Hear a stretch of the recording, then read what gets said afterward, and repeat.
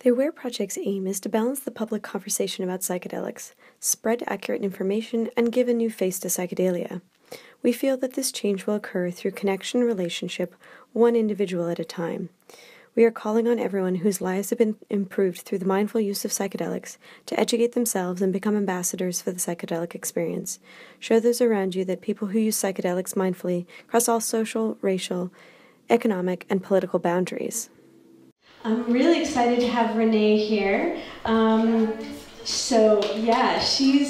also been trying to get her for a couple of months too, because I'm super excited about the documentary that she's participating in and is going to tell us all about here, because someone needs to tell this very valuable story of these two amazing individuals that she's going to be highlighting this evening. So, and I hope Renee tells a little bit about how she kind of got into this work as well, because I think that's also really interesting. So we met at a MAPS event, and I was like, what?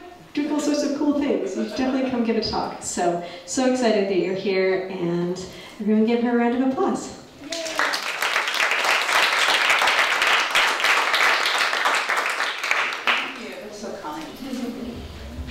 How lovely. Can I stretch this over here? Okay. I'm a little tall, so the podium's a little low, so I might pick up notes once in a while. I don't mean to be rude and disconnect.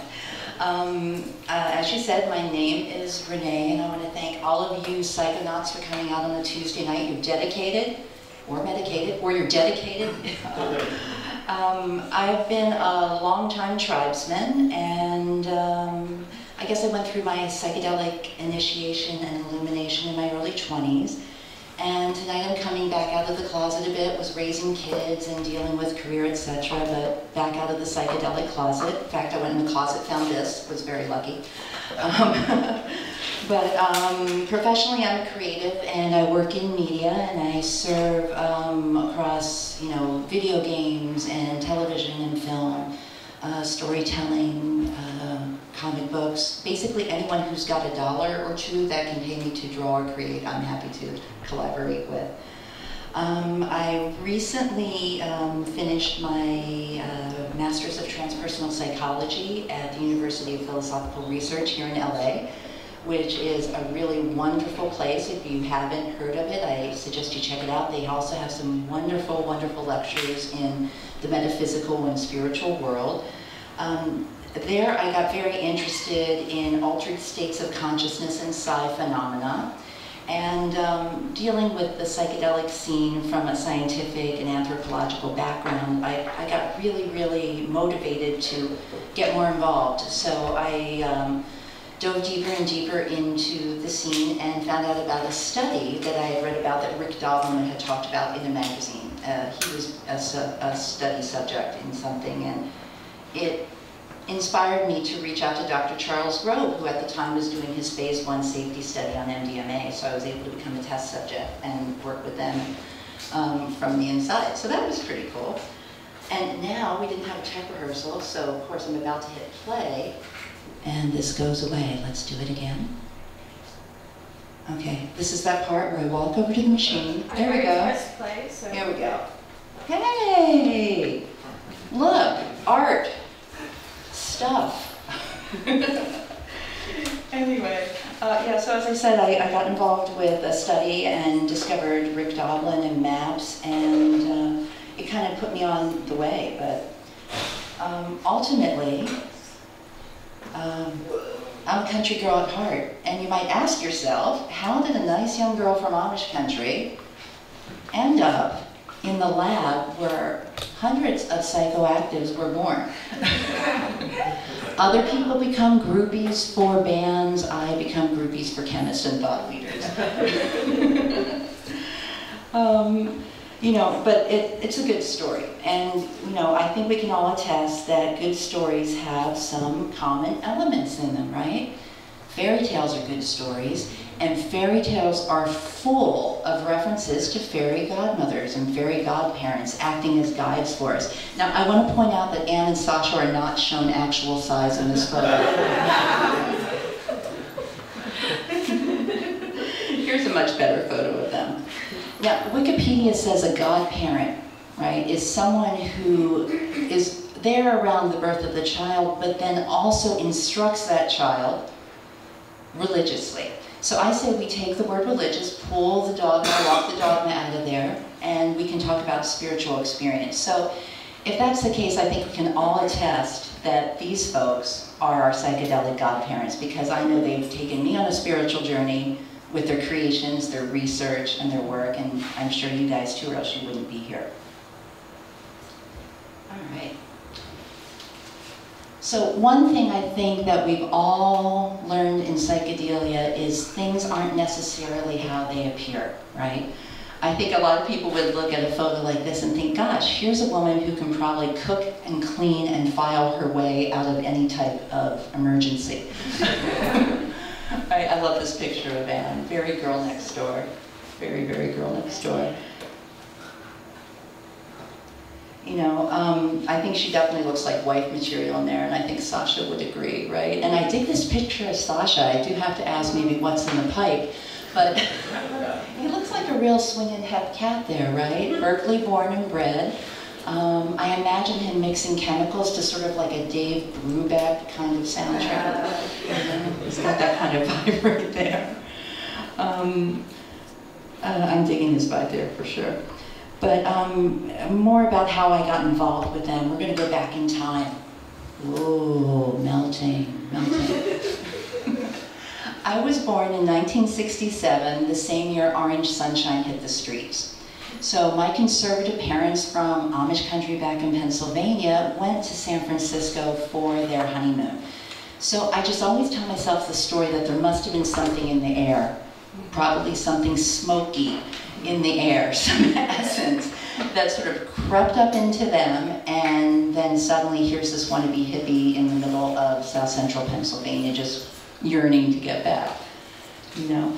I do kind of freak out too to think that my parents were running around this city where, you know, STP's being sold on the street,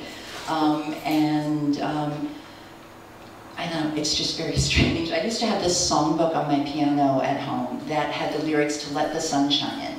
And I remember being about 5, 6 years old, just learning to read, looking at these lyrics, and how did that song go? There's something about talking about laboratories and moving paper fantasies and Timothy Leary. So here I am at like 6, 7 years old going, who's this Timothy Leary guy? And where do I find him? You know? So this picture was actually taken in San Francisco after the last big MAPS conference. Are you guys conference junkies? Do you show up at a lot of the conferences? Yes. Yeah? Yeah, of course. I think that's where we typically meet each other, right? So yeah, as I said, you know, STPs flying around the streets, you know, Stan and Scully are making all sorts of, you know, good little things on paper. But you know, it was really demonized at the time because the onset for DOM was supposedly very slow. So people would, you know, take something and think nothing was happening to them. And then they'd take some more and take some more. And suddenly all of the emergency rooms, I guess, in the Bay Area are being filled with trippy hippies. So, yeah, sadly it got demonized. I know you guys talked about Palenque Norte a little bit ago. If you're not familiar with Lorenzo's podcast, it's amazing. You should check it out. It's a deep, deep archive with all of the luminaries telling you everything you've ever wanted to know about this world. So back in the day when people read newspapers, I used to always see an ad in the LA Weekly popping up about these plant seminars taking place in Mexico. Typically they were in Palenque, but one year it happened to be in Uxmal, and I decided to take a trip on down to Mexico to have a week-long immersion with some of these psychedelic leaders that I had been reading and studying. Here's a nice little list of people. But basically it was a week-long, you know, study of ethnopharmacology. One of my favorite things in the description was the hallucinogenic snuff cults. I don't know if any of you guys are members. If you have a meeting, you know, give me a card. I'd like to attend. But there was, you know, all sorts of classes all week on, you know, plant medicine and chemistry, etc. I was thrilled because I had been reading, you know, Jonathan Ott. I had been, you know, seeing Rob Montgomery's Botanical Preservation Corps catalogs lying around at friends' houses. Terence McKenna was there. I'd met him a few times and had become very interested in his theories and lectures, especially the panspermia ideas. Ann and Sasha were there, of course. Manuel Torres, Paul Stamets, who I'm sure many of you have read his stuff or maybe caught him on Joe Rogan the few times he's been there. But one thing that I remember, I was at a gathering prior to this, and Alex Gray was giving a talk saying, you know, college kids aren't studying shamanism. Well, I actually had a class in college called The Art of the Shaman, and my professor was Dr. Peter Furst, and he also happened to be on this journey with me. So, yeah, so people do take classes in shamanism at a university level. Alex Gray was wrong. Okay. Oh, this one's not good. I don't know why that's there. Here we go. So, imagine, if you will, in the Yucatan Peninsula, this beautiful, beautiful set of ruins. This one is known as the Temple of the Magician, or the Pyramid of the Magician. And the hotel that this particular seminar was at was just on the other side of the jungle there. And I like the little palapa, but we had the opportunity to spend the whole week with our luminaries and, you know, have meals together and share. You can see Sasha and Ann's back right there. Ooh, mystical. All right, now ladies, imagine being at that palapa-covered bar, having a cocktail, and you're surrounded by these two. You know, I was having a good time grilling Terence about all sorts of things like, you know, the Cathars and Montsegur, and then Sasha kept telling me that those people had muscle spasms called cathartics and whatnot. So I discovered very early on, Sasha was a bit of an ornery guy and loved his limericks and jokes and puns and double entendres. Now, we are all adults here, giving parental advisory because we're about to enter some adult psychedelic material here, okay?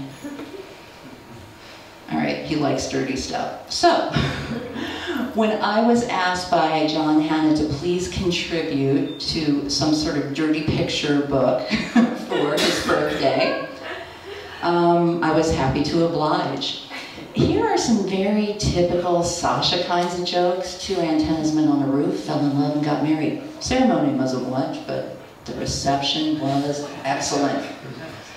I won't bore you with all of them, but the dyslexic man that walks into a bra is pretty good too.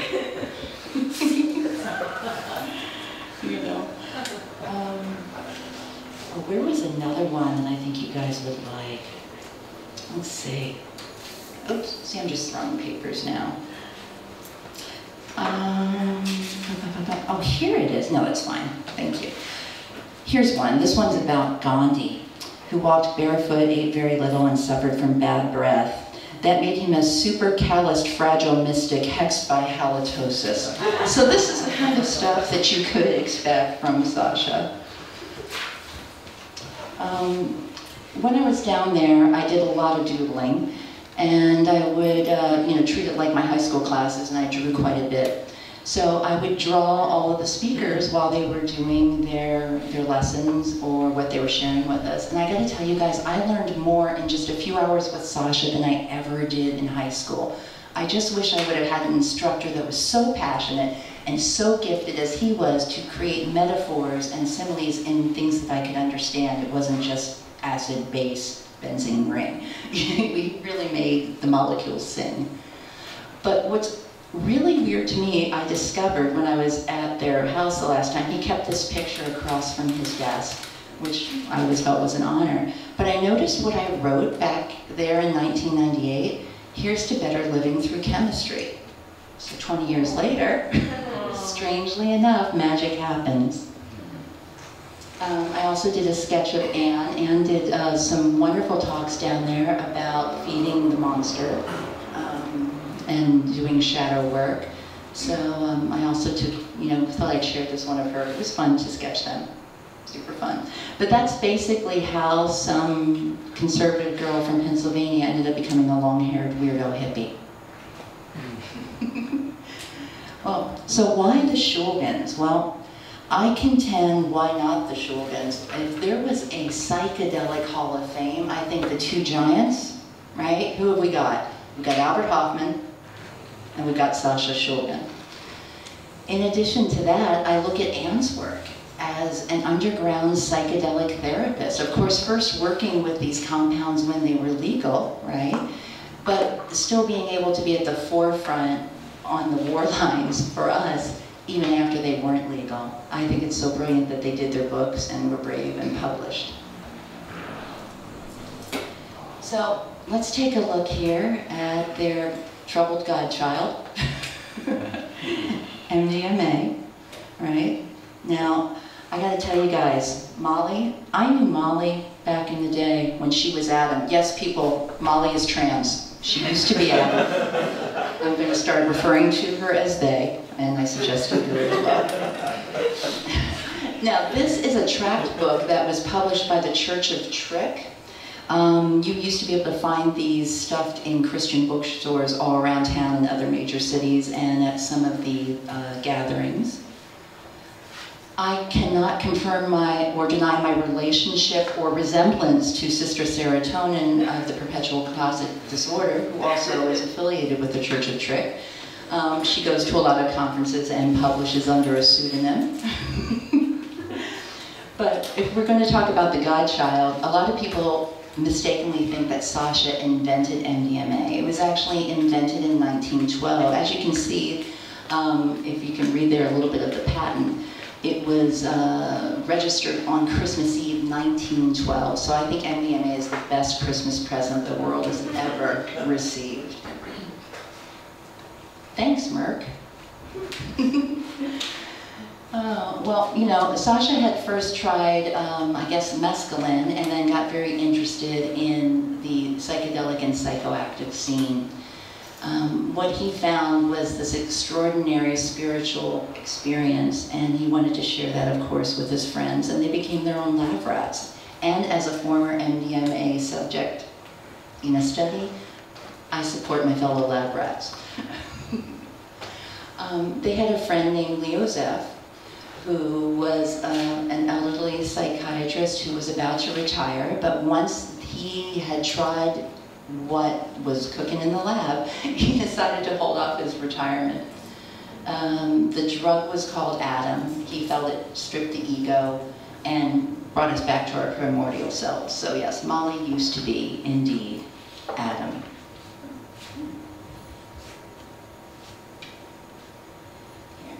Here's Ann. This is a clip, so I'm going to have to ask for the cameras off. And our creative team on Better Living Through Chemistry had never really been put together before. I'm going to introduce you to some of the team.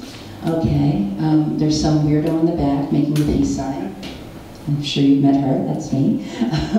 There's a lady there named Tanya Manning. The gentleman in the back is Dr. Paul Daly. He's worked with Sasha in the lab for years and years and years. The lady with the glasses is Sue Johnson, our cinematographer. Over there in the corner is Day Chen, who has been a caregiver for the Shulgins for years. And the ginger in the middle is Connie Littlefield, who's the director of our film. Connie is an amazing documentary storyteller from Toronto. And here, she's very shy, which is why she's not here tonight. You see her hiding behind the lab door there. And also hiding over there by the camera. She actually wrote a little note that she asked me to share with you to introduce her tonight. Okay, there she is with Sasha back in 2003. All right. Hello, lovely people. I am Connie Littlefield. Should I get this with a Canadian accent? Should I? I'm teasing her. I wouldn't do that. She's probably watching me now and stabbing me like in a little voodoo doll. I'm Connie Littlefield, a documentary filmmaker from Toronto. Thanks much to the Aware Project for hosting this event. Renee has asked me to write something describing my work, so here we go. I've been working in the film business all my adult life, primarily in documentary. I work on other people's films in addition to my own doing research, production management, and story editing. I make my own films whenever I can, and I have been very fortunate to do this. In 2002, the National Film Board of Canada released an hour-long documentary that I wrote and directed about the early history of LSD. Some of you may have seen this. It was called Hofmann's Potion. This film has had an incredible reach and has been credited with changing the way many people think about psychedelic drugs. At the time, it was maybe the 4th documentary film ever made in English on the subject of psychedelics. How many are there now? 18,000? It's a rough guess from her. Something like that. Here's a clip from Hofmann's Potion. Oops, before I get into the clip, you might recognize some people in this photo that she actually had in this film. I should share that with you. Ram Dass, who's incredible. Miss Laura Huxley. Down there at the bottom, we've got Ralph Menzner. Right over, I guess about 10 o'clock to him is Myron Stolaroff. And of course, Uncle Al, right there with his LSD model and molecule. And camera's off for this one, I believe. Yes, here we go. Thanks, guys. I was incredibly lucky because I filmed these interviews just before many of these subjects passed away. A handful like Ralph Menzner, Ram Dass, and Stan Brock are still with us. But Albert Hofmann, Myron, Humphrey, Laura Huxley, Duncan, and unfortunately Rinhofer have all passed away. As you can imagine, making this film changed my life and it introduced me to the characters and stories that occupied me for the rest of my career, apparently. My primary connection to the world came through the grace and guidance of Myron, the guy from the picture before, who I mentioned, and he had opened a lot of doors for me. When Hofmann's Potion was finished, I told Myron that I didn't know what film to make next.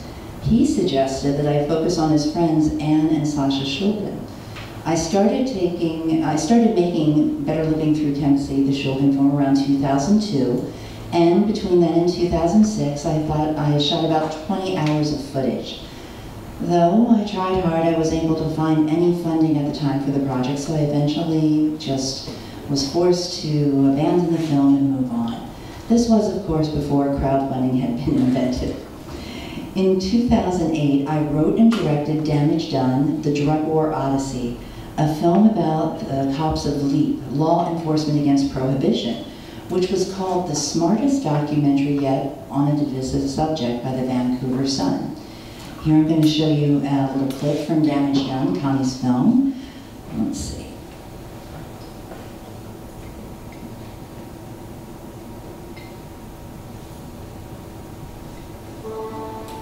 I'm the former police chief for the city of Seattle. I served in that capacity for 6 years. Before that, I served for 28 years in the San Diego Police Department.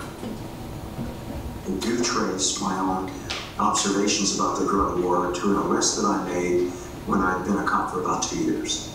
And I had a 19-year-old in the backseat of my police car, handcuffed. I had arrested him for being in possession of marijuana. This was in his own home, I should say his parents' home. I kicked down the door, which I was legally justified in doing in those days, and I arrested him for the mere possession of a small quantity of marijuana, most of which he had tried to flush down the toilet. And on the way to jail, he's sitting in the backseat of my caged police car saying things like, "Oh, wow, are you stoned?" He's talking about the cage, and he is asking me if I got any Fritos or any Cheetos. I mean, it was that experience. I'm thinking, what the hell am I doing? I could be doing police work. It's inconceivable that we will have a drug-free America. A lot of truth in that. A lot of truth in that. She goes on to say, I forgot to mention while researching Hofmann's Potion back before the turn of the century, I had thought it would be a film about the entire history of LSD up until the present day. But it wound up being a historic film, one which concludes with the ban on LSD in 1967. There's that year again. However, in the early research, I'd met these incredible characters and I thought they deserved a film of their own. It took a while, but 2015's The Sunshine Makers, which I wrote and produced, has been well received by movie audiences everywhere. So here's a clip from Sunshine Makers. I'm going to ask to turn off again. This is Connie and Nick just hours before he passed. She she goes on to discuss Nick a little bit in the letter. I'll share that with you as she asked me. She wants to remind you can view the whole thing on Netflix or iTunes. When she brought this film to Oakland to the big gathering in April at the Psychedelic Science Convention, Connie goes on to say, I ran into Ann Shulgin and her daughter Wendy. I hadn't seen Ann in over 10 years since before Sasha had passed. They invited me to a small gathering they were having at the farm 2 days later. When the day arrived, I stopped for gas en route and picked up my messages, and that's when I found out that Nick Sand, one of the subjects of the Sunshine Makers, had died. He had been at the screening on Saturday night, idolized by the crowd, standing ovation in all of his glory. It seemed fitting that Nick would pass away the day after our film premiered in the hometown crowd. He went out on a high note, and that's for sure. She says after working on this story for 20 years, she felt pretty connected to Nick. When I arrived at Shulgin Farm, the atmosphere was very subdued. Everyone there knew Nick. We all stood around Ann Shulgin's chair chatting, mostly about Nick. After a while, Ann asked about my life during the preceding 10 years, and I told her the long story of how the Sunshine Makers came to happen.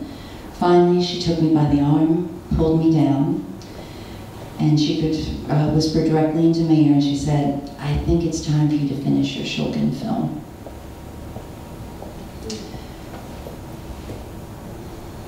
And that's when she took this selfie at that gathering.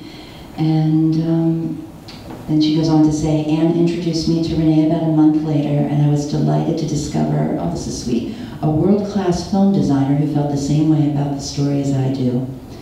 We're ramping up to launch a crowdfunding campaign in a few weeks. And she's like, oh, all currencies are accepted, so don't worry that she's Canadian.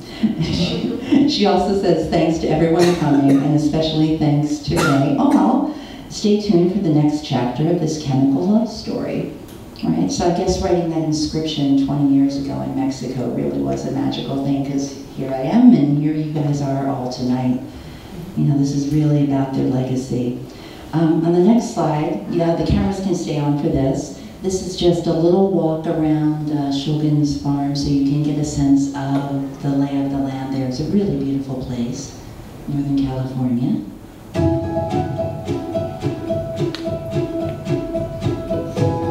Lots of buildings, lots of good stuff to climb around on.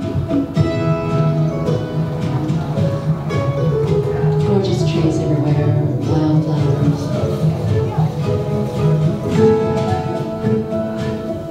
This is us scouting around, figuring out where we're going to do some interviews. Some nice pictures from inside the lab.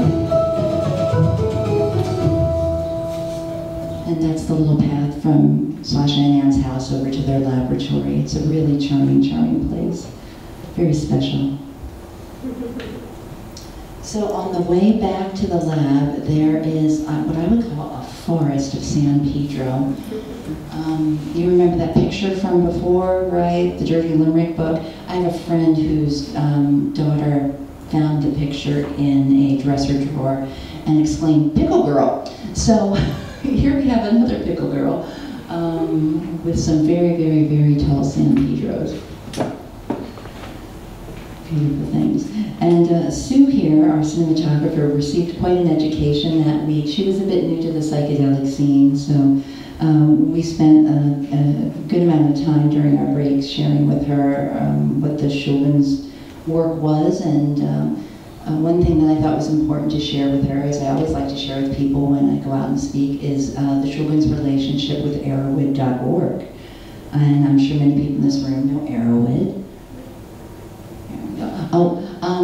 Real quick, I just wanted to notice, someone brought us sandwiches, like a craft services kind of thing, and we all ended up with sandwiches named Adam. That was the name of the sandwich. I took it as a very, wonderful, wonderful little sign from above. You know. But anyway, as I was talking about, Arrowwood.org, if you're unfamiliar with it, it's an online resource like no other. It is an archive that mentions every psychoactive there is, and you can research it from a cultural, legal, sociological perspective. People have trip reports on there. The other thing that I really treasure about Arrowhead is it is a valuable tool in emergency rooms across the globe when people are having, contraindication or adverse effects with their with whatever they've ingested. So they're just such a wonderful group. And they always had this thing called, what was it, Ask the Shulgin. So you could send a letter into Arrowhead and they would pass it on to Ann and Sasha, and you could, ask for advice or find out the history of one of his compounds. But yes, I really recommend, if you haven't checked out Arrowhead, that you please do. Right. So Sasha had worked for Dow Chemical. And apparently he was the first creator of a biodegradable insecticide with Zectran, which I love, right there in the woo-woo letters. So I was saying, sure, here's this guy who's had these humble beginnings. Then I noticed the statues there. Those are all Hummel figurines, so I just made a little pun there. They're Hummel beginnings. Next, I would like to share another clip with you with a woman that I introduced you to before in the group picture named Tanya. Tanya's been a caregiver and assistant to Ann and Sasha for quite some time. So if I could ask if we could dim the cameras again. So apparently he'd be publishing all of these papers in the journals. However, he would be publishing with Dow's return address. Once things got a little hot and hairy in the media, they insisted that he no longer publish with their address and please publish from home. Yeah.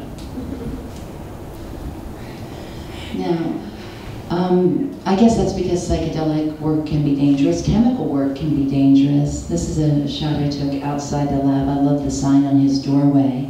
There's also a notification there too that it is a known lab to the local authorities, etc. After he got his, he was in the Navy and got his PhD in biochem from Berkeley, so he's always been around this area. He also did postdoctorate work in psychiatry and pharmacology at UC San Francisco, and he worked briefly as a research director at Biorad Labs before becoming a senior researcher at Dow, so people often ask about his pathway, and that's what that was. Let's see. I've got another clip I'd love to share with you with Dr. Paul, so if you wouldn't mind turning the cameras off again. All sorts of strange and interesting things in this little shack. There's one now. I like the panoramic view at the top. It's a very, very small little lab, has a nice fireplace in it. And again, I'm just so amazed that so many psychoactives were, born and bred in this small space. There's our cinematographer, Sue, peeking through some of the glassware, etc. And there's a bookshelf inside, and I noticed that there's two very ominous books there that might be your next great read. Has anyone in the room read Pikal or Jikal? Hey, preaching to the choir. Right on, right on. Well, Ann and Sasha believed that, well, not everyone had the ability to get to a conference or get to a seminar. Most people did have the ability to get to a book. So they decided to start publishing their story, both chemically and their chemical love story. So the books take place with them bouncing back and forth from chapter to chapter using Sasha's voice and Ann's voice. But they use pseudonyms because it's, we can't really prove it's them in the story. I guess that's for their own protection. But the book's in the two parts, as I discussed, and the synthesis instructions, the bioessays, the dosages, etc., are made freely available on arrowwood.org, the website I mentioned earlier. So if you are interested in checking out some excerpts of his work, you're welcome to check there. I mean, some of the reactions described may be beyond the ability of people who are are not really beyond high school chemistry. Some of the techniques are, might be more difficult to obtain, but it is nice to get a view and lens into his work and his processes.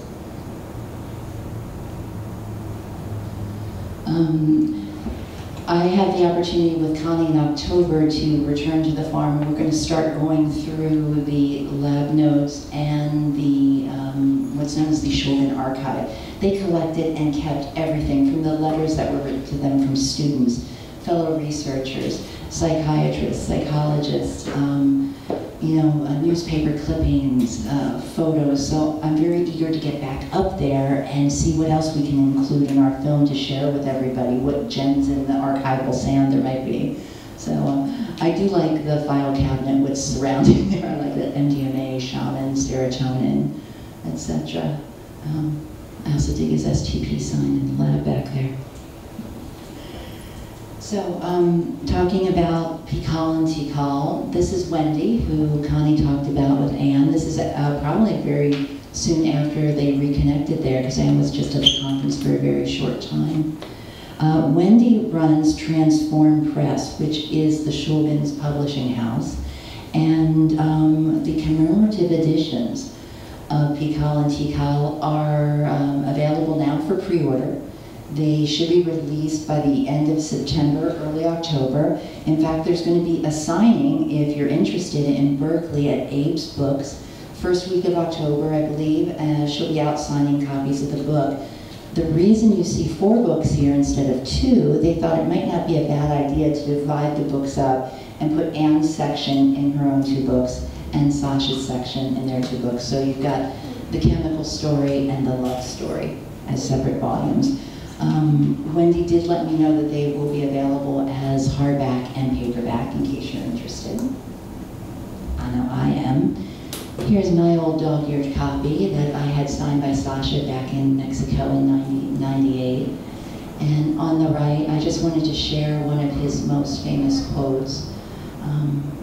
It just always touches me, and oftentimes when I'm researching him or Ann, this keeps popping up, so I thought I'd put it up there in case anyone wanted a picture just to have on their fridge. Ann and Sasha, as I said, wrote the book together. I'm going to ask the cameras go off again because I have another clip to share with you where she's talking about her writing process with her charming husband. So I introduced you a bit to Wendy before. That's her husband there, Jason. If you're a burner, you might recognize his pillars from the playa. He's quite a visual artist, and Jason's a very good friend. I'm so proud of him because he just got nominated for an Emmy for his work on Twin Peaks. He's an editor on David Lynch's show. This is their daughter, Audrey, who spends a lot of time with Ann, and also apparently has a connection to psychedelic, psychotic cats. But as I said, yeah, check out Transform Press and check out the books if you already have not. It's incredible. Now, Ann spends time with Audrey, as I mentioned. They do a lot of painting together. I think another reason I have an affinity for Ann is I myself am an illustrator and artist, and that's what Ann studied. She is the daughter of diplomats, born in New Zealand, very well traveled, well educated, and grew up in Italy, but spent a lot of time drawing and painting. So here she is with Connie and Sue, sharing her sketchbooks and some recent work that she did with Miss Audrey. She likes to paint a lot of plants, lots and lots of plants. I wonder why. Let's see. So, this is a photo that Connie recently shared with me. And I found this kind of strange and interesting because I started to look at it and I went back to 2006 and realized, oh yeah, I was with them at the Palenque Norte tent. After they did their talk, everyone, it seemed from the playa, was surrounding them and wanting autographs and to talk with them. And we all know how evil that sun is in the desert out there, right? So I grabbed my hat, I put it on, and I was like, oh yeah, that's my hat. And I was like, oh, I gave Sasha Sasha my Maria Sabina shirt that I designed as my playa gift that year, and I was like, oh, he's holding the shirt. I had never seen this photo before, and then I realized, oh, there's me back there hiding behind her. But yeah, I, as I said, you know, other people follow the dead. I guess I've been following the Shulgins around. Now, I mentioned if there was a, you know, psychedelic Hall of Fame, it would have to have, you know, Albert and Mr. Alexander, Sasha Shulgin, and also their wife. But they were recognized by High Times at the Cannabis Cup as Counterculture Hall of Fame winners. So there you go. That's a very big honor. She's very proud of this trophy.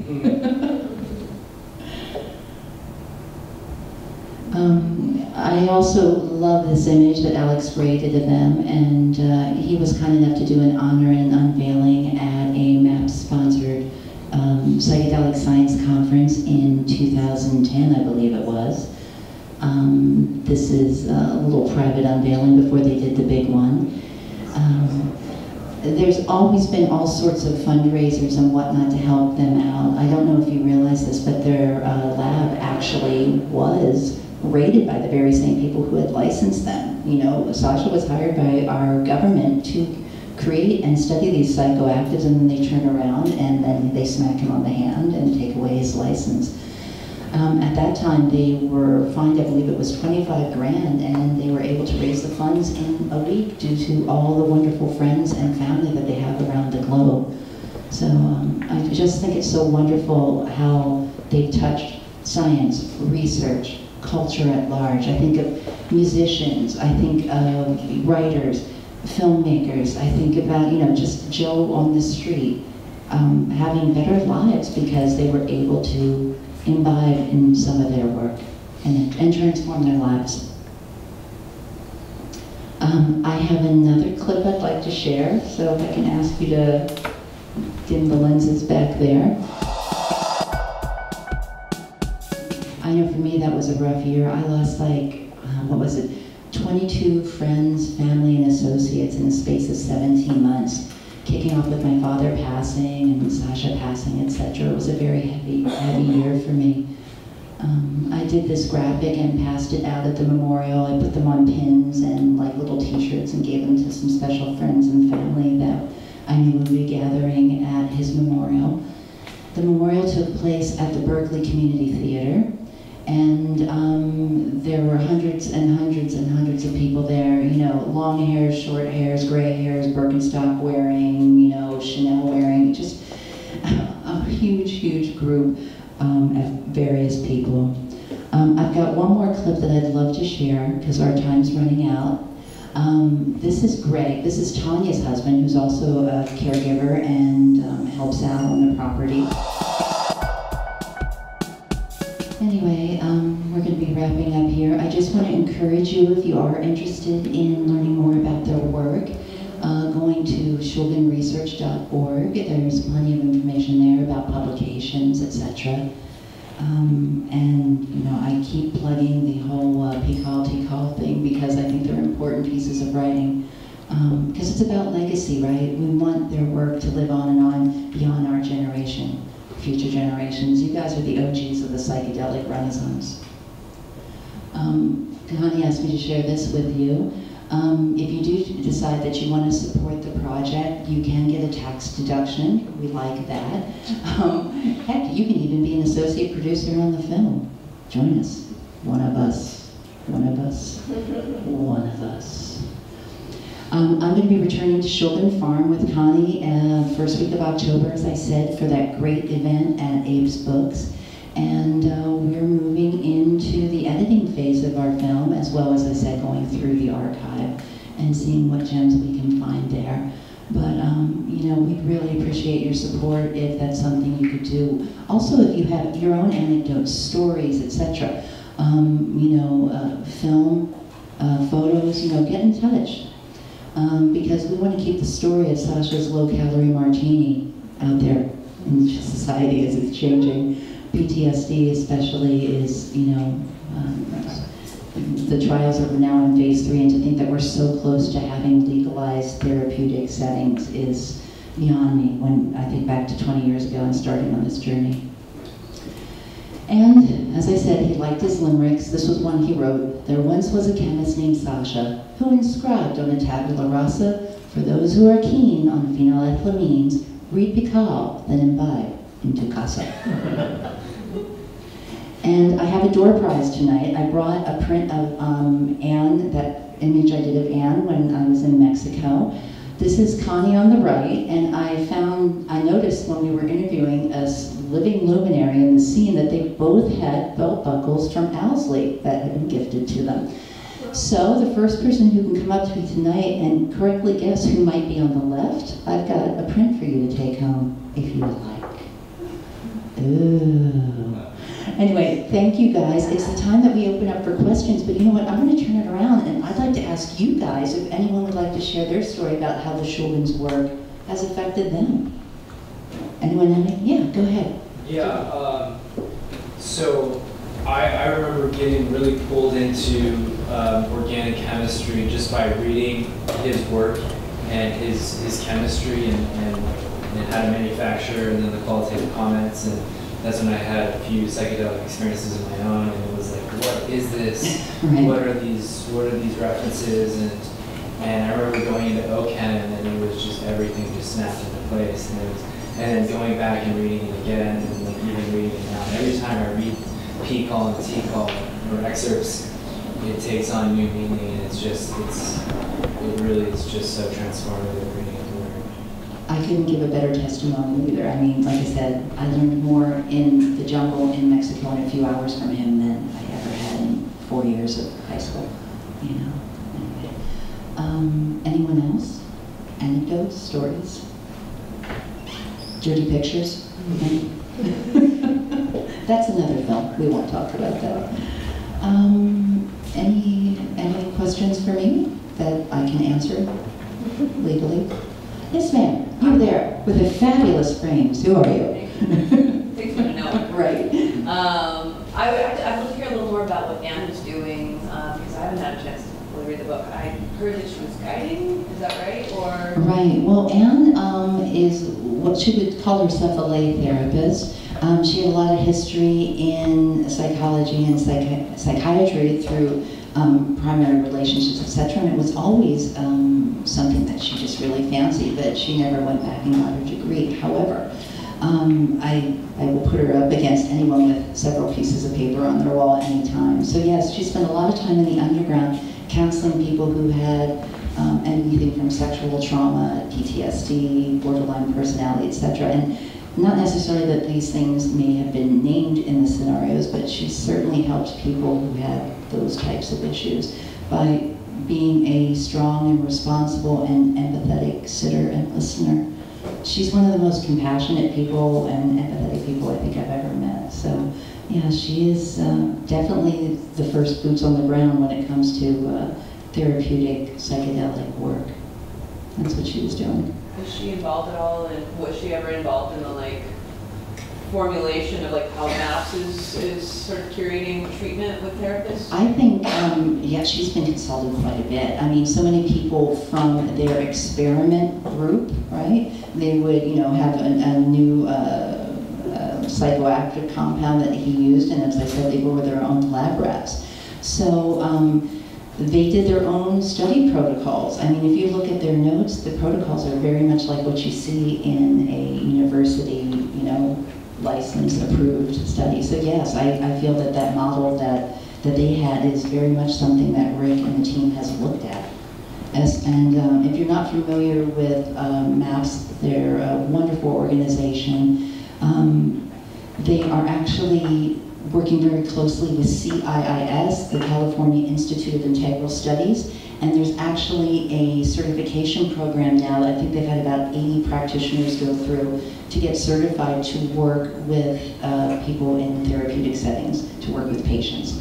So everyone's really getting ready and ramped up to continue the work that they started. Good question. Thank you. Anyone? Yes, you, sir. I've never seen this man before. Security. Is there an ETA for the release of this exciting feature? Before I pass away, no. We're looking at 2019, but depending what we find when we get up there, it might be 2020, and I think that's a nice year too, because it's about vision and seeing. But hopefully it'll be 2019. But as I said, if we find some goodies, we might get down a whole new rabbit hole and be able to share some other stuff. So serendipity. And also because we are independent and not tied to a studio contract, we can, you know, not have to rush through. We can get it done to the way Connie wants it to be done. So I'm excited about that. I think it's going to be good. If you saw Sunshine Makers, if you saw Hoffmann's Potion, she's a hell of a storyteller. Yes, ma'am.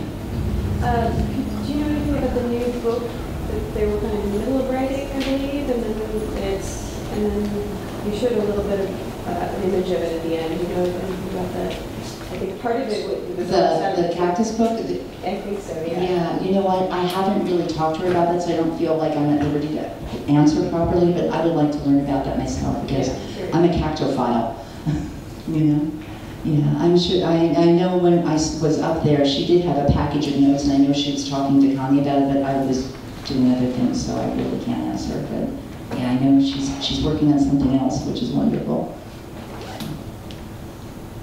Well, guys, I want to thank you for, you know, letting me drone on at you this way and putting up with my technical difficulties and spending time with me, like I said, on a Tuesday night. I feel honored that you took time out to spend with me. I'm really grateful.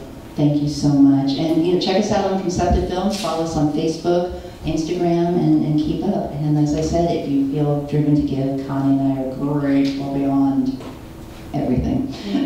Thanks, guys. I appreciate it.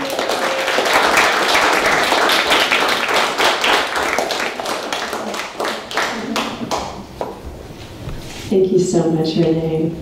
I'm so excited that this work is being done, and we're documenting. You know that we're paying attention enough to that we're documenting all this stuff as it's happening. Sunshine Makers was great. I highly recommend checking that out. And just excited to be. Yeah, I was at the Shulgin farm. When they found out about Nick Sand passing, and so it was a really interesting day. I'd never been to the farm before, and so that was such a fascinating after the psychedelic science conference, and being able to see the lab, and just but being there at the same time when everybody had got the news, and yeah, such a fascinating time. I feel terrible because I kept seeing him pass by me. I was like, oh, I'll catch him later. I'll catch him later. And I didn't. So that was a lesson to me to connect with people when you have the chance, because they might be the last. Thank you for that wisdom. I'm excited for David to share a little bit of music.